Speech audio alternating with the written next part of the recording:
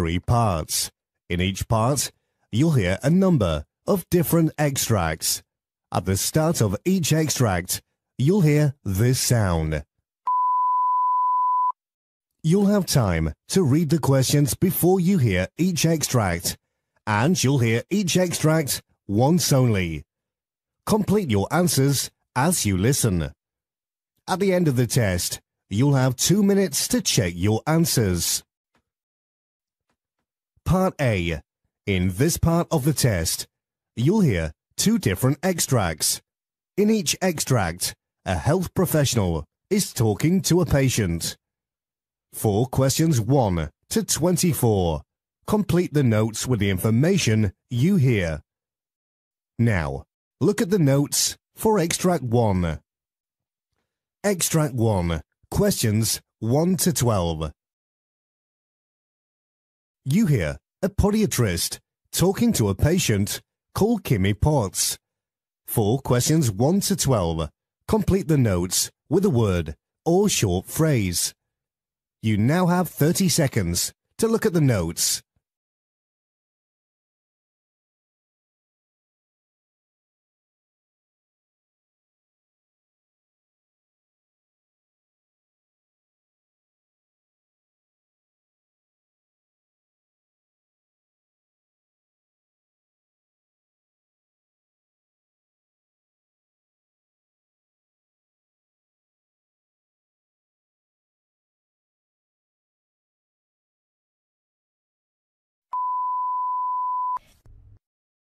Thank you for letting me know about your condition, Mrs. Potts. I've not had to remember so many details about my family in a while. Is there a reason why you wanted to know? So sorry. It's because there is one school of thought that intermittent claudication may have genetic causes, and I wanted to rule these out before we move on to the discussion of treatment. So wait, you think I have intermittent... Claudication. But don't worry, the condition is manageable and treatable. And you think it's been passed down? Well, like I said to you, my mum's legs are absolutely fine, and I've never heard of my dad suffering from any cramps during the night. Is there anything else that could have caused this? There are a few causes, one of them being peripheral artery disease. Admittedly, it's a little premature in your case. All that means is there could be hardening of the arteries from accumulation of cholesterol plaques that form on the inner lining of the arteries. It may also be caused by a blockage in the artery, meaning that your calves cannot get enough blood. The cramps usually follow on and can be known as rest pain. It's usually the next stage. How long did you say that you've been feeling like this? A good long while now, maybe 3 months or so, maybe even longer. I didn't really think anything of it at first. I understand, but I'd like to have my diagnosis confirmed with some tests, and I'd like to do that as soon as possible. That's fine. I'm more than happy to do that. What kind of tests will I need? You'll likely need a scan to work out where the thickening or blockage is. You'll also need an ABPI. Oh, wait. I think I've had one of those on the 13th of August. That's the one where they take images of the bones to see if there's anything that's broken, isn't it? Not quite. That was likely a routine X-ray. An ABPI is an ankle brachial pressure index to test the blood pressure differences from your upper limbs and lower limbs. Okay, what do I need to do for that? Can we have it done today? We can, but to start off with today, I'd like to test the circulation of your feet. This will involve me feeling for your pulses and using a Doppler machine to listen to them. This will let me know if they are monophasic, biphasic, or triphasic, or in other words, have 1, 2, or 3 audible sounds. Right. I'll then pass this on to the vascular team, and they can take it from there with all the other tests that need doing. Is that okay? Yes, I guess. I'm just a bit overwhelmed is all. One minute I'm absolutely fine, going about my day as normal. The next minute I'm keeled over with pain that comes and goes as it pleases. Now you're telling me that I'll have to be strapped to machines and have pulses taken and Dopplers shaken. It's all a bit overwhelming, you know. I can understand that. Don't get me wrong, I'm happy to go and see whoever I need to and have whatever tests that are necessary. It's just that I wasn't expecting this. I mean, I'm quite young, only 24, and I'm in excellent health. I've been eating a strict veggie diet for as long as I can remember, and I detox regularly. I wake up at 6 a.m. each morning so that I can do some exercise before work, and that includes Zumba and Pilates. Other than a short spell of diabetes in '06, I've never had any medical conditions or even any reason to go and see my GP until now. I understand. It's tough to take in, but understand that we're here for you. All of us. And I'm happy to book a review with you in 2 weeks to go over the test results with you. Don't worry, Mrs. Potts. Really.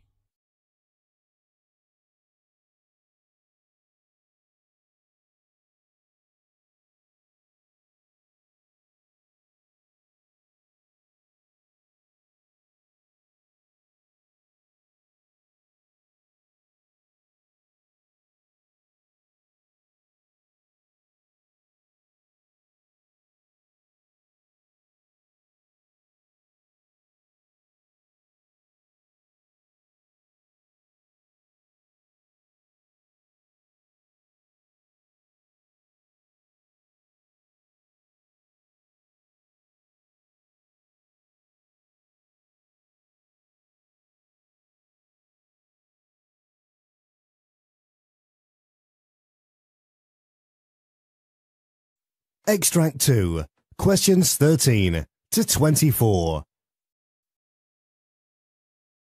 You hear a physiotherapist talking to a patient, Eric Robertson. 4 questions 13 to 24. Complete the notes with a word or short phrase. You now have 30 seconds to look at the notes.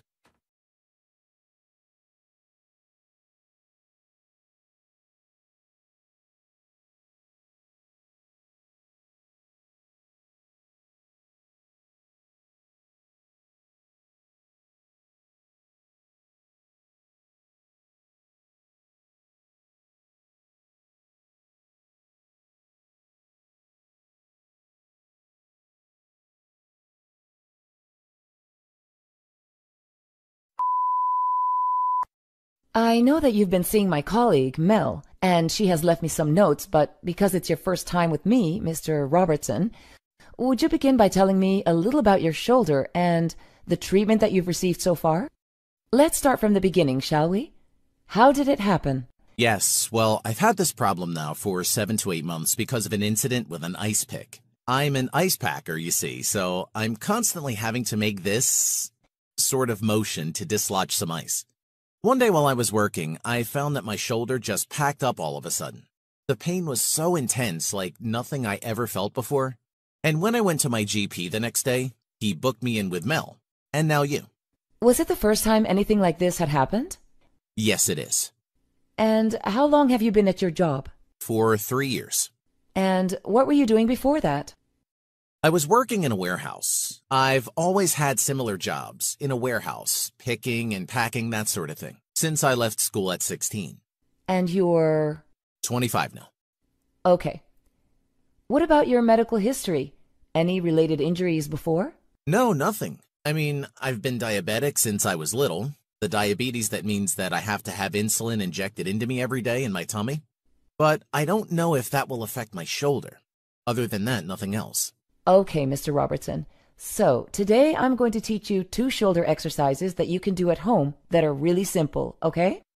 Can I borrow a pen? I'd like to write it down. Yes, of course. First of all, I'd like you to relax your shoulders. You would need to lean over slightly, allowing your right arm to hang down. Then I'd like you to swing your arm in a small circle, about a foot in diameter. Perform 10 revolutions in each direction once a day. As your shoulder pain subsides gradually, increase the diameter of your swing, but never force it. Increase the stretch by holding a light weight, only about 1 or 2 kilograms, in your arm, okay? Okay, and how often should I do that? Only once a day. Have you got that? Yes, thank you. You said that there was another exercise? Yes. It's called the cross-body reach. Oh, Mel showed me that one. That's the one where I would use my left arm to lift my right arm at the elbow and bring it across my body. She said to exert a little pressure to stretch the shoulder and to hold the position for 15 to 20 seconds. That's it. You'd aim to do that one 10 to 20 times a day. All at the same time, or should I space it out? I would space it out. Okay, thank you. Is there anything else you'd like to go over? No, I think we've covered everything. Are you allowed to give me medication, or is that something that I would need to see my GP for? Medication for your shoulder pain, you mean? Yes, please. I was on cocodamol before, but that was changed because it wasn't working fast enough. Right now I'm on codidromol because I'm not allowed to take aspirin, and that seems to be working just fine for the pain. Let me have a look at your file. Oh, yes. Your doctor has authorized this, so yes, it looks like I can prescribe some pain medication for you. Let me have a look at this a little more closely.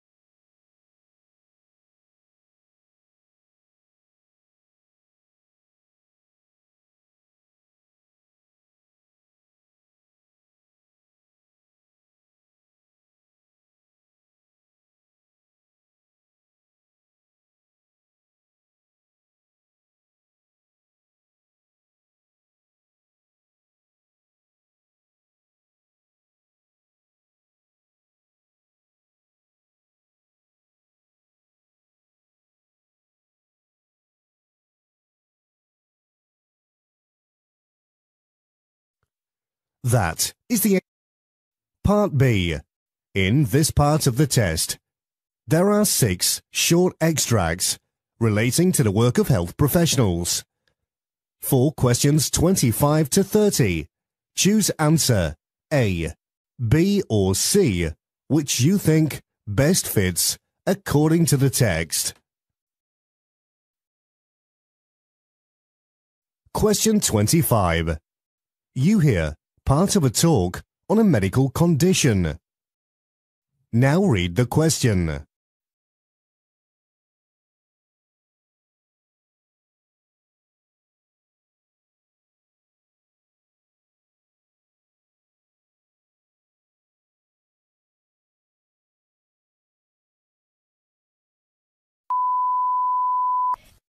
Autonomic dysfunction can be caused by a myriad of the following factors, and more than one can concur even in the same patient.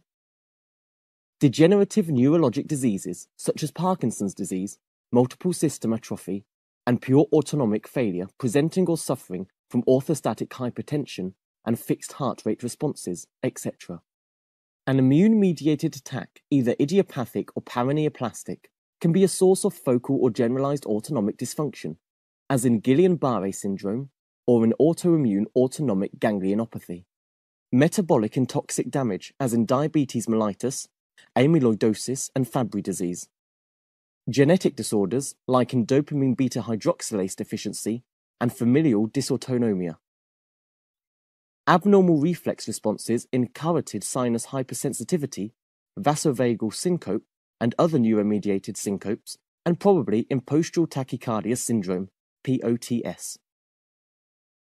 Abnormal sweating responses, as in generalized or focal hyperhidrosis, related to an excessive activation. Traumatic or tumoral spinal cord injuries at different levels and presenting with the so-called autonomic dysreflexia.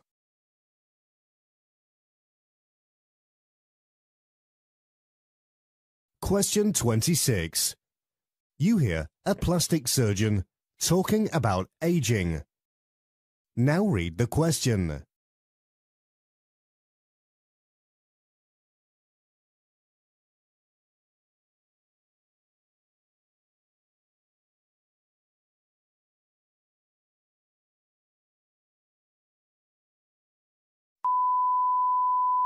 Aging is characteristic to all living organisms. and humans often regard it with some level of fear and trepidation. The thought of losing smooth, clear, and bright skin in exchange for folds and wrinkles seems enough to put a damper on many a spirit. The good news is, a number of anti-aging procedures can be effective in ridding your skin of dullness and excess pigmentation as you grow older. When the process is completed by a certified surgeon, skin procedures such as lasers, chemical peels, facelifts, microdermabrasion, and several others can be used to improve the quality of your skin and combat the effects of aging.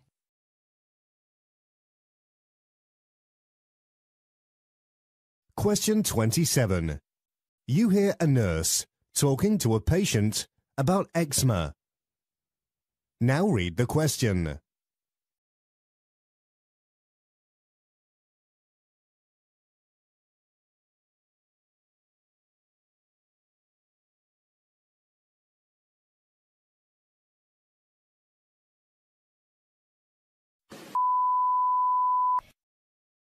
Yeah, I've brought my son in, and he has been scratching and has eczema on his hands and his arms, and it's been going on for a while now. I just don't know what to do.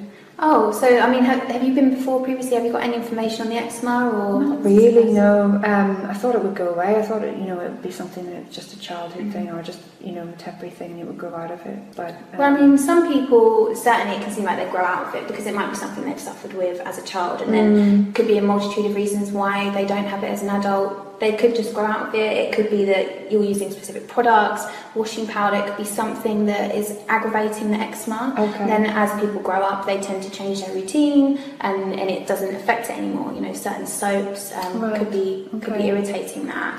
What about people have told me food allergies can be a thing? I mean, I probably think that might make sense because he's just started eating solid foods and things like that. So I mean, certainly people can have allergies towards a certain food.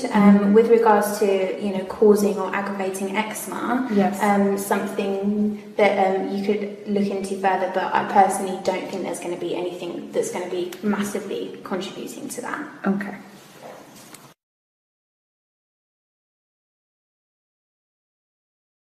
Question 28. You hear discussion of a news article. Now read the question.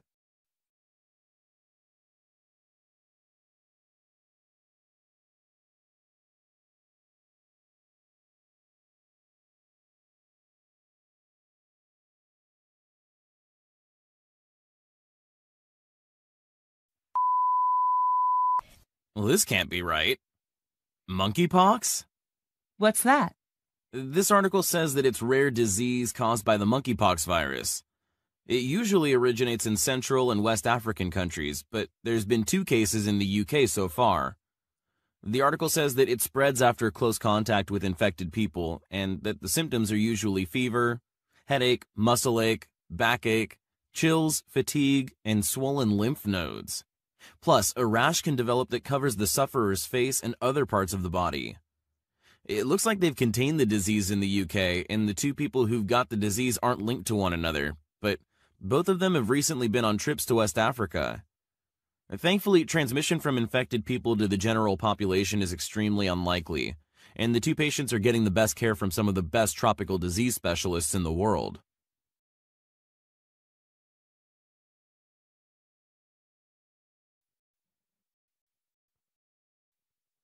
Question 29.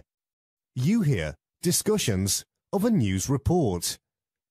Now read the question.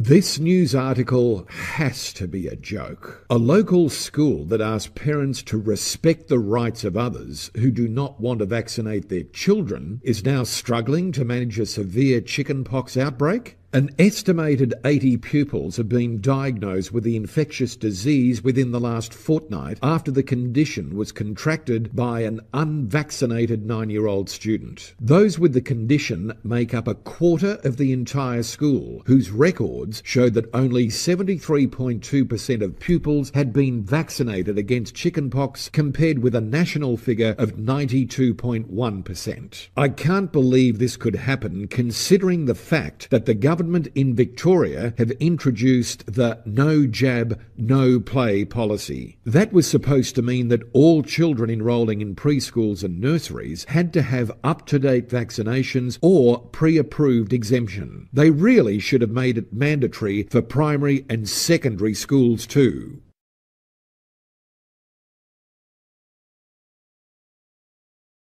Question 30.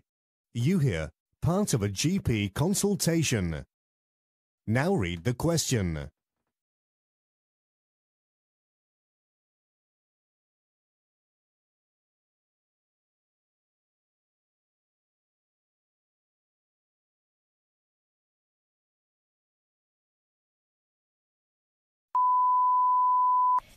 Hello, my name is Stephen Williamson, one of the doctors here, and you must be Mike. What brings you here to see me today, young man? I fell off my bike, sir. Oh, ouch. Is that how you've ended up with that nasty gash there? Yes, I think I was going too fast. I was trying to make my bike go up on one wheel and I lost control. My mom says I'll have a scar for the rest of my life.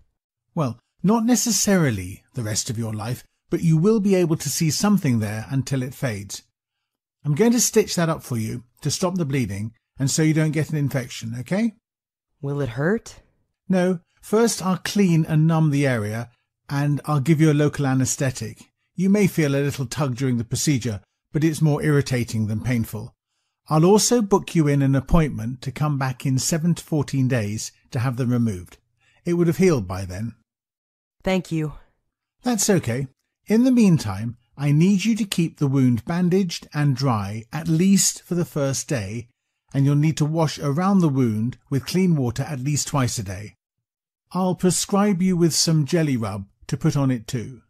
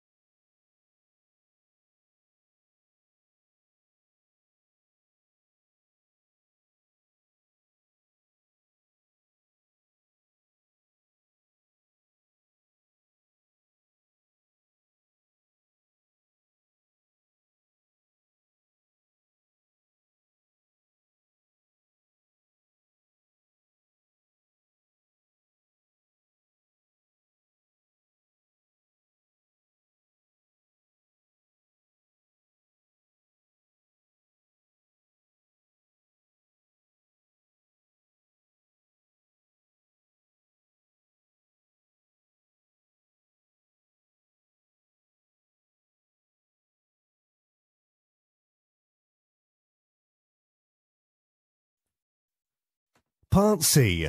In this part of the test, you'll hear 2 different extracts. In each extract, you'll hear a healthcare practitioner talking about aspects of their work. For questions 31 to 42, choose answer A, B or C, which you think best fits according to the text. Extract 1, question 31 to 36. You hear a doctor, Courtney Stanton, delivering a presentation on atherosclerosis. You now have 90 seconds to read questions 31 to 36.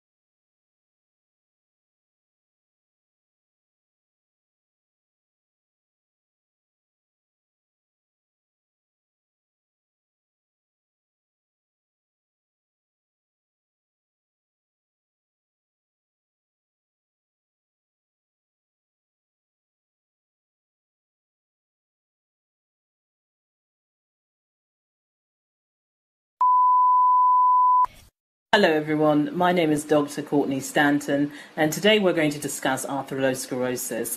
This is a disease in which plaque builds up inside your arteries, the blood vessels that carry oxygen-rich blood to your heart and other parts of your body.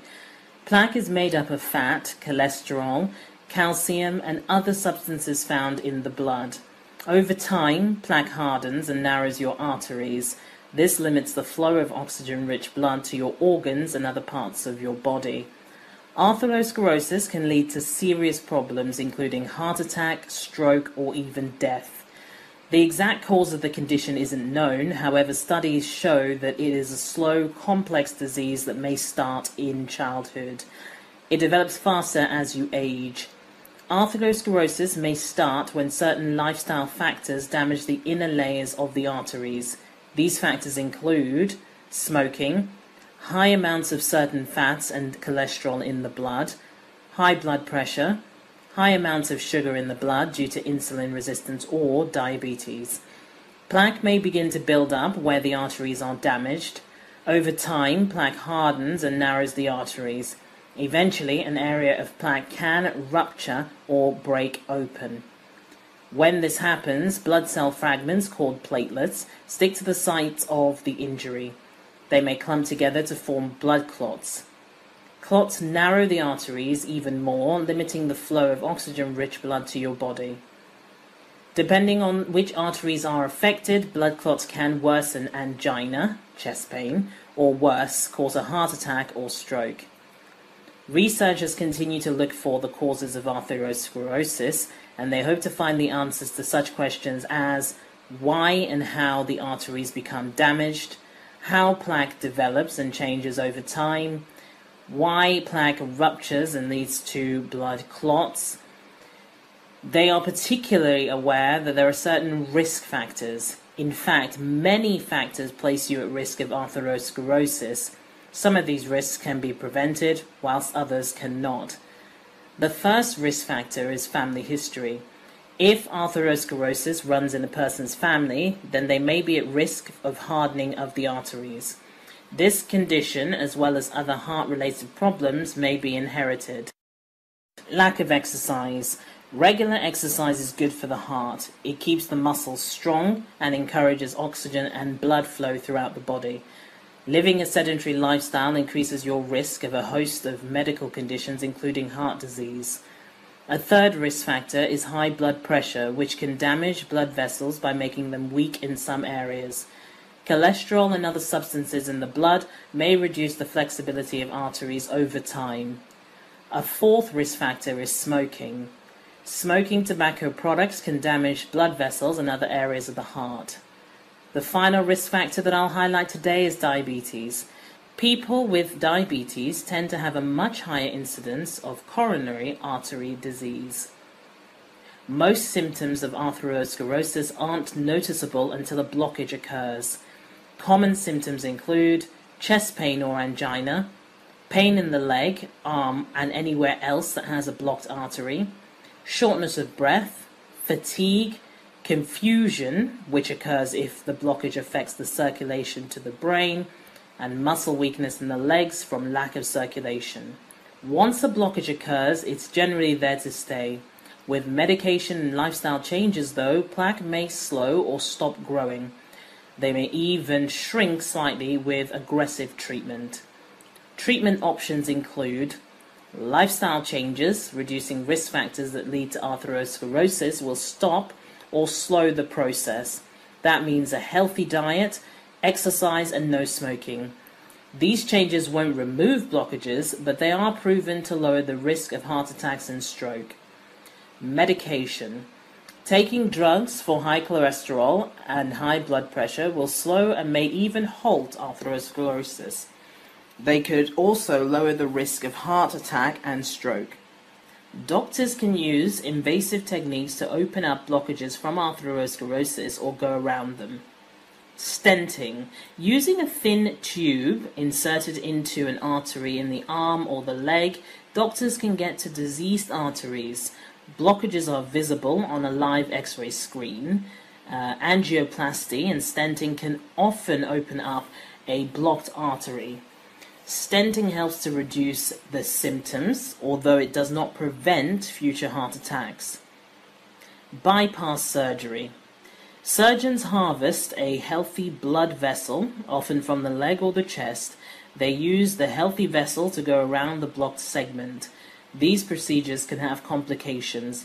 They're usually safe for people with significant symptoms or limitations caused by atherosclerosis.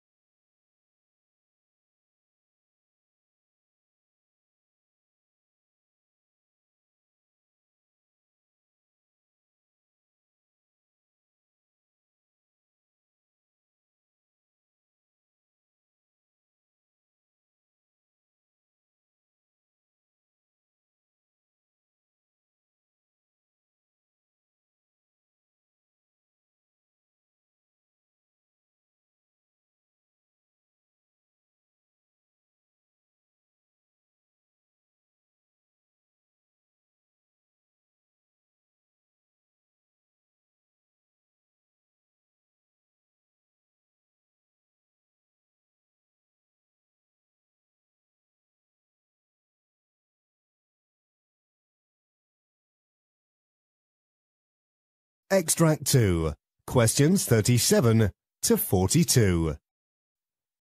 You hear an interview with Dr. Craig Harrisberg talking about avoidant personality disorder.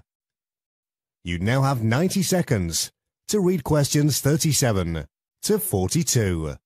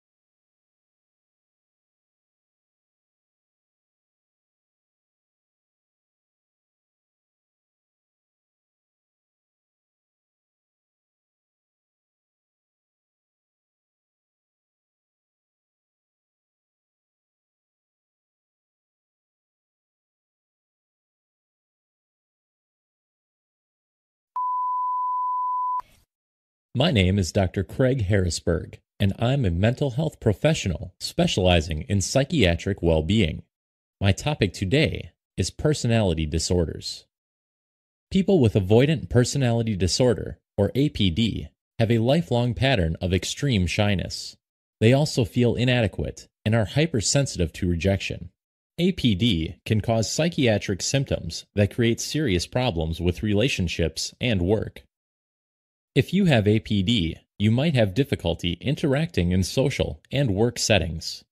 This is because you may fear any of the following: rejection, disapproval, embarrassment, criticism, getting to know new people, intimate relationships, and ridicule. You may also have trouble believing that people like you. When you're sensitive to rejection and criticism, you may misinterpret neutral comments or actions as negative ones. Researchers today don't know what causes avoidant personality disorder, though there are many theories, however, about possible causes. Most professionals subscribe to a biopsychosocial model of causation. That is, the causes are likely due to biological and genetic factors, social factors, such as how a person interacts in their early development with their family and friends and other children, and psychological factors, the individual's personality and temperament, shaped by their environment and learned coping skills to deal with stress. This suggests that no single factor is responsible. Rather, it is the complex and likely intertwined nature of all three factors that are important. If a person has this personality disorder, research suggests that there is a slightly increased risk for this disorder to be passed down to their children.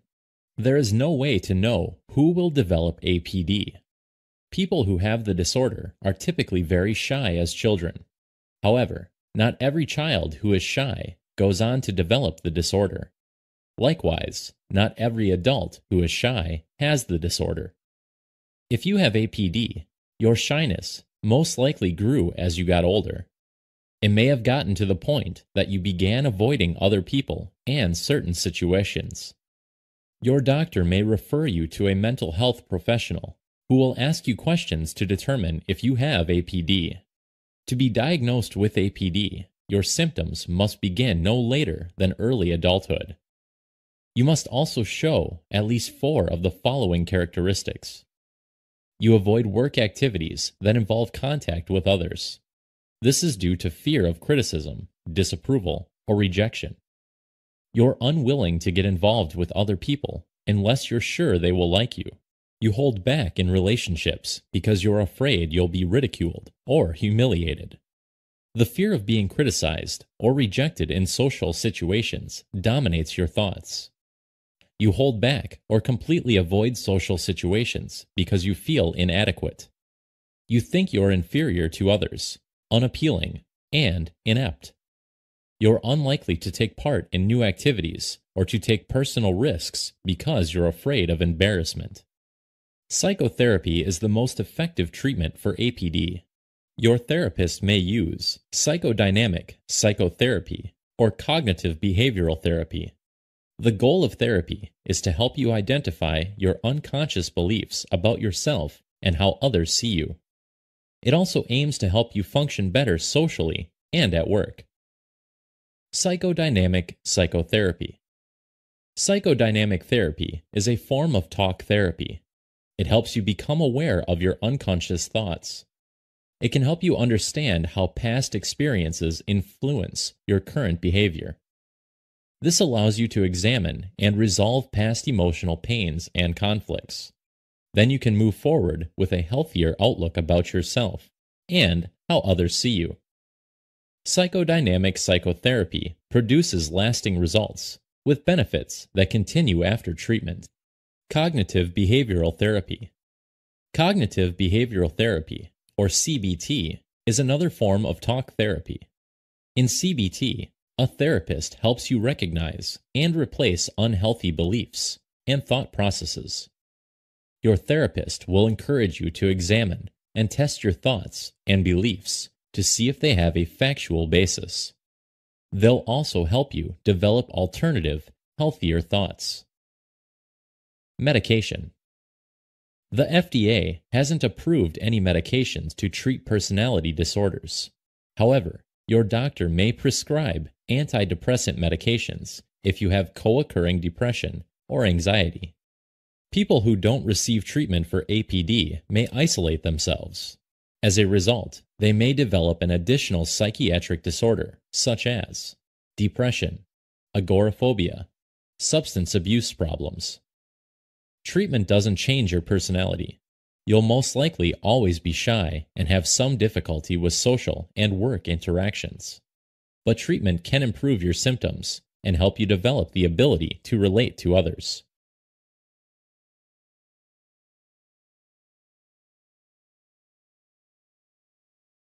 That is the end of Part C.